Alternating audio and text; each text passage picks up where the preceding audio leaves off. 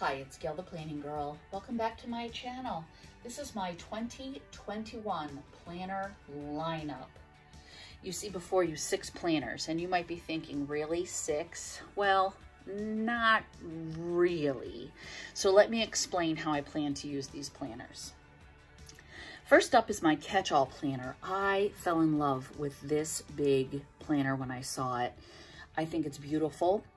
I was thinking that I would move into a big planner in 2021 because I like to use the monthly view, of course, but my thought was that I would use the first row. This is not your classic vertical. The first 2 rows for all of my chores and appointments and checklists and things happening, and then the bottom for my fitness. And I've actually been doing that with this Squad Goals planner that I purchased in July. And I've been doing just that, where I have whatever's happening during the day and then my fitness at the bottom. Here, actually, I was still marking dinners and things. This was a practice, so I wasn't necessarily using it every single week. And you can add things to your planner, of course. So I really liked how this was working out for me. I have plenty of space. So I intend to franken-plan these pages with these pages, but this is the planner that I think is absolutely gorgeous. I love this. I think the discs are perfect. I'm not switching them out for metal.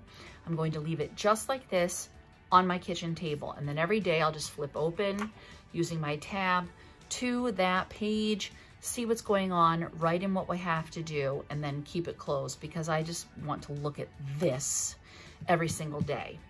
So with that said, let's talk about this planner. This is empty, actually.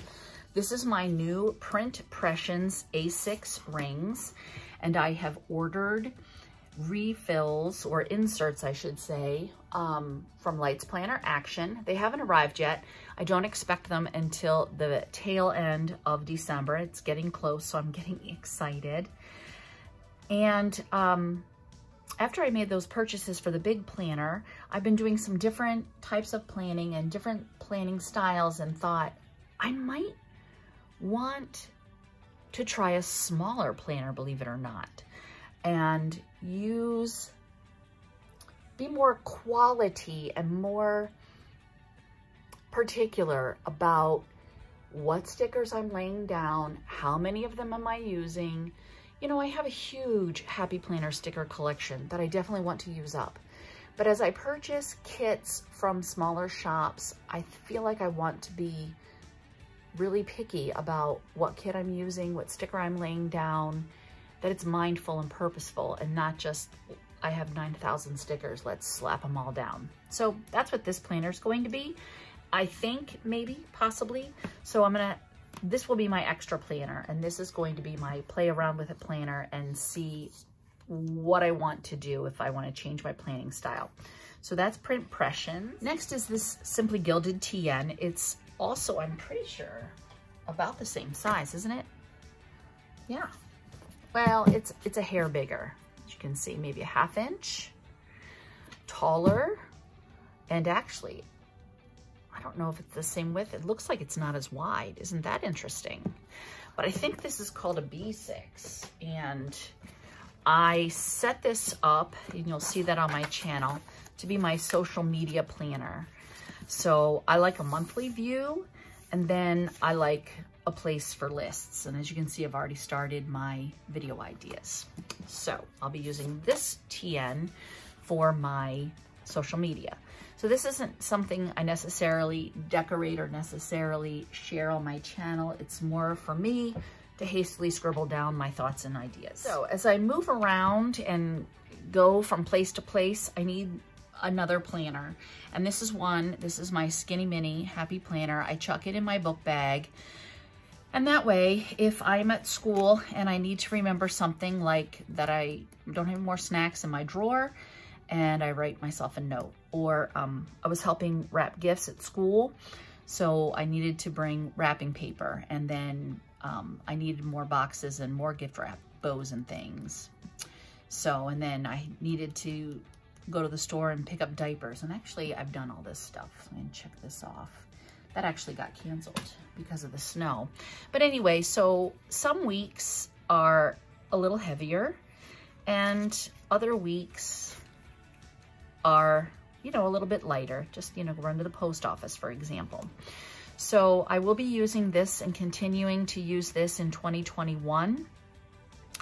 And as I said, it's not a heavily decorated something, but it does give me a chance to play around and use up some of my stickers, and definitely a place so that I'm not writing notes to myself all over sticky notes or scrap paper and stuffing them in my book bag. The final planner that I've been using for a few years and will continue to use in 2021 is a gratitude journal. This is a mini horizontal happy planner.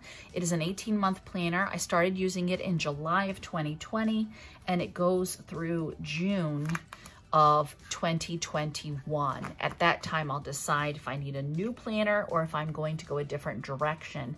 I will still use a gratitude journal, I'm thinking, because I enjoy using it. I do enjoy decorating this one as well, and I have many videos of this one on my channel. So although the stack looked pretty big and still will, Franken planning my catch-all, experimenting with a different style catch-all, social media to keep track of all of my YouTube videos and Instagram posts, something to take with me on the go to prevent 9,000 scrap paper stuffing in my book bag, and a little bit of gratitude at the end of my day. And those are my 2021 planners. What are you using in 2021? Leave a comment below and let me know. If you liked this video, go ahead and give it a thumbs up. And if you haven't subscribed yet, please subscribe. And I will see you next time. Thanks so much for joining me. Bye.